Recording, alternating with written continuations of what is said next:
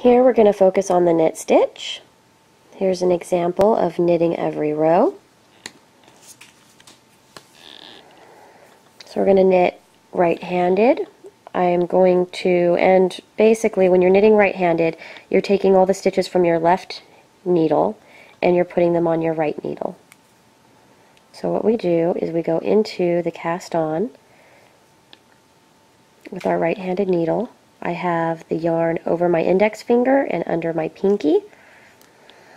You don't have to hold your yarn exactly that way. Some people like to hold the yarn like this over the index and over the ring. I just like to hold it with my pinky. But what makes it the knit stitch is that you're going in, then you wrap the yarn around. It's going in a counterclockwise. You bring the needle through the loop, and then you're dropping that loop off of the left-hand needle. So from here we go into the stitch. We have the right needle behind the left needle. We wrap counterclockwise around the needle, bring it through, and drop off. So we go in, around, bring through, drop off. In, around, bring through, drop off. In, around, bring through, drop off. In, around, bring through, drop off. In, around, bring through, drop off. In, around, bring through, drop off. In, around, bring through, drop off. In, around, bring through, drop off. In, around, bring through, drop off. In, around, bring through, drop off. In, around, bring through, drop off. Two more. Here we go. I only casted on 15 stitches because I wanted you to see how we turn a row. So there we hit the end of our row. We flip it around, put it in our left hand, switch needles. The left needle goes in our right hand. Then we go in from the left hand side of the stitch. We cross that right needle behind again. We wrap it counterclockwise, bring it through, and drop the loop off. So it just starts over. Simple as that. It's the same thing you did the first time. So we're going in, around, bring through, drop off. In, around, bring through, drop off. In, around, bring through, drop off. In, around, bring through, drop off. And your yarn will always be attached to the last knit stitch that you did, or the last purl. So if I drop my yarn, the yarn will be on one side. The side that the yarn is on is the last stitch that you knit. So if you ever pick it up mid-row, the side that the yarn attached to will be going in your right hand, if you're a right-handed knitter. In, around, bring through, drop off.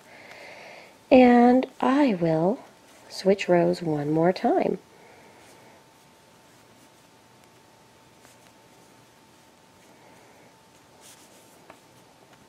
So now that I'm done with the row, needle goes to my left hand, and the left hand needle that was empty goes to my right hand. I go into the stitch one more time, and there we go. In, around, bring through, drop off.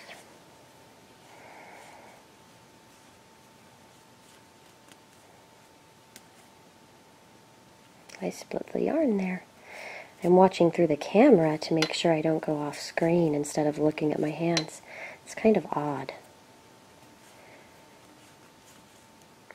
In, around, bring through, drop off. In, around, bring through, drop off. It's important that you are wrapping the yarn around the same direction each time for consistency. In, around, bring through, drop off. And there we go.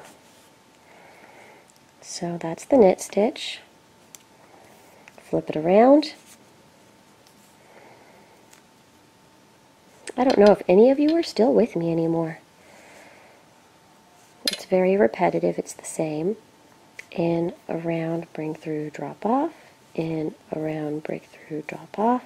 In, around, bring through, drop off. So this is the right-handed knitting stitch. It's known as the wrapping style or the American style. It's known as both. Some people call it the wrapping style, other people call it the American style.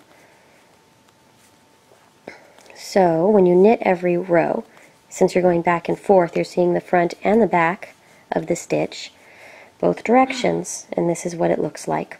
If you were to see only the front side of the stitch, it's nice and smooth. So you see little V's. And the back side of the knit stitch would give you a bumpy, ridgy, like this portion. So if you were to purl a row, knit a row, on the purl side you would see these bumps, and on the knit side you see the nice flat fabric. So I'm going to do a binding off tutorial next, then we'll do a purl video. So that's what's going to be coming up for the next few videos that I put up. And let me know what it is that you would like to see for knitting. I'll be talking to you soon. Thanks.